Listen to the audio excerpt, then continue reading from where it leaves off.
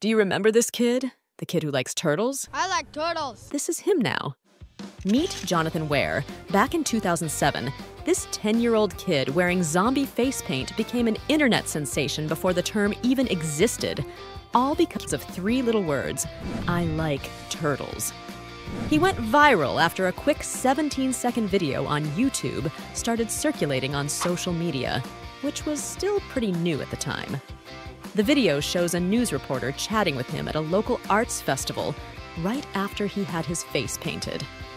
Since then, Jonathan began a YouTube channel called It's Turtle Time, which had 1,000 subscribers before he shut it down again. Where is he now? What is he doing?